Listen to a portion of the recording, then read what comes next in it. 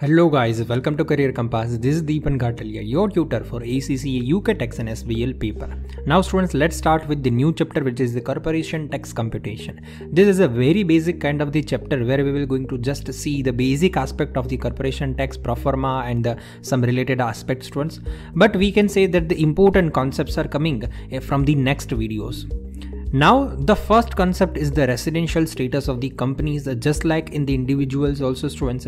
Over here the residential status will be the important one to determine the taxability. There are two status for the companies, students. Either the company can be UK resident or the company can be non-UK resident. But if the company becomes the UK resident, then the worldwide income will become taxable. So that's why it's very important over here to determine that whether the company is a UK resident or not. Now students, how to determine whether the company is UK resident or not? First of all, if the company have incorporated in the UK, then obviously that company will become UK resident. But let's say suppose company have not been incorporated in the UK, but then the next question we have to ask is that whether the company is managed centrally and controlled in the UK, like holding an AGM in the UK and having the directors meeting in the UK or like that. If the company is centrally managed or controlled in the UK, then also students, the company will become the UK resident company. Now students, the next concept is what can be the period of account. Now basically what is period of account? It's nothing but a simple P&L period. Student, P&L can be anything. P&L can be longer, shorter. It can be generally 12-month period, but it can be longer and shorter also. But now students, the important thing over here is the chargeable accounting period. It's nothing but the period to which we will going to pay the corporation tax. The cap can be 12 months or less, but it cannot be more than 12 months. Now let's see when the cap will start and when the cap will going to end. Now you can see on the screen, student, there are both the kinds of the list are available over here. Generally, as I told you, the cap cannot be more than 12 months, so we have to keep that in mind. But you can see, students, that there are two aspects where the cap can be started. If it's your first year, then the cap will start when you will start your business, students. But if it's your normal year, then you have to see the last year's cap. When exactly is the last year's cap is ending, and then accordingly you have to start your new cap. Okay, so that's why it's written when previous cap ends. Now let's come to the next aspect, which is the when cap will going to end. If whenever you have started your cap within 12 months, it will going to end, obviously, students. But apart from that, students, you can end your cap early also if, students, you are having the short accounting period, or whether you can say that you are seizing your business, or whether you are seizing your residential status in the UK, students. Anything can happen. So that's why the four aspects are given on the right hand side part, students, the when cap will going to end. That is a kind of the theory, students. I don't think that it is that much important for the examination, right? But still it's a very basic aspect for the examination and for the whole syllabus of the corporation tax. So it should not be avoided.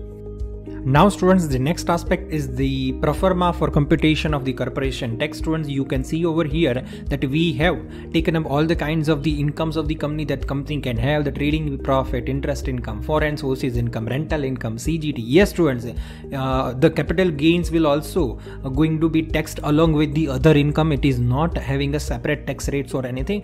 All the kinds of the incomes of the company will be totaled up over here. It will be written one by one. You have to calculate the total profit. Then after, the next deduction is, students, the qualifying charitable donation. We will going to see the details of the QCD, students. Don't worry, in 2 minutes. But once you deduct your QCD, you will going to have total taxable profit. That is called TTP, total taxable profit. On that total taxable profit, you have to apply the tax rate of 19%. And once you are having your tax liability, then after you can get the double taxation relief if you are having anything. The advanced taxation students may have this DTR concept in their syllabus, but the fundamental taxation students do not have this concept in their syllabus. So once they are having their 19% corporation tax liability, that amount will become their full and final corporation tax payable. Okay, so here we are done this with this pro forma also, student. Next aspect is the QCD. Now qualifying charitable donation, students, the name itself is saying that it's nothing but it's your charitable donation. If the company have made any kind of the donation, then they can deduct that amount from here in the pro forma after getting their whole total profit. But let's say suppose that you are having the total profit of £10,000 and you have the QCDs of £15,000. So the most important thing for the examination is that what you will going to do with that excess donation, because you are having just total profit of £10,000. But you made donation of £15,000. What you will going to do? Generally, the answer will be, student, that whatever 5,000 excess donation you have available with you for deduction will going to be wasted. It cannot be carried forward or it cannot be carried back. But students, if you are a part of the 75% group, then you can claim the group relief. You can transfer your excess QCDs to other group members. Okay, so you have to keep that in mind. It's a very important rule for the examination.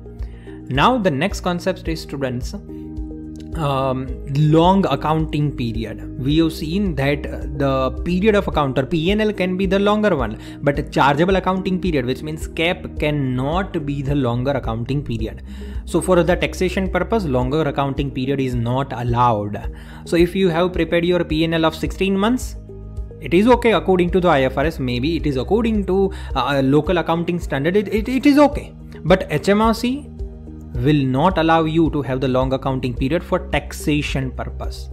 Then what we need to do, students, we have to simply split the whole accounting period into the two parts. The first part will be the full 12 month and the second part will be the remaining months. So if you are having the 16 months of the long accounting period, it will be the two parts will be 12 months and 4 months. Right? Here, students, we are having like kind of the rules while splitting the accounting period.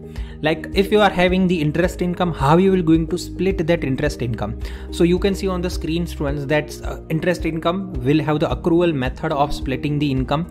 The CGT will going to, if you are having a capital gain of 16 months, it will going to be splitted according to the disposal dates. Capital allowance pro forma will be prepared separately for each periods. The trading profit will be time apportioned, students, and the rental income once again will be calculated according to accrual basis. So there are lots of incomes are there and you have to allocate according to that particular rule, students. And the last concept is the financial year, students. In the individual taxation, students, were having the concept of tax year. So now what does it mean by financial year, students? Basically, according to me, students, the financial year and the individuals or income taxes tax year, both are kind of the same. The concept is the same, but just the difference is that tax year will start from 6th April and it will end at 5th April in the income tax. But under the corporation tax, students, the tax year, which is the financial year, will start from 1st April and it will end on 31st March. So for our financial year 2020, it will going to start from 1st April 2020 and it will end on 31st March 2021. So I hope you are getting this point. Even if you have any query, feel free to ask me. So don't forget to watch our upcoming videos and subscribe to the channel if you are liking this concept. Thank you guys. See you. Bye.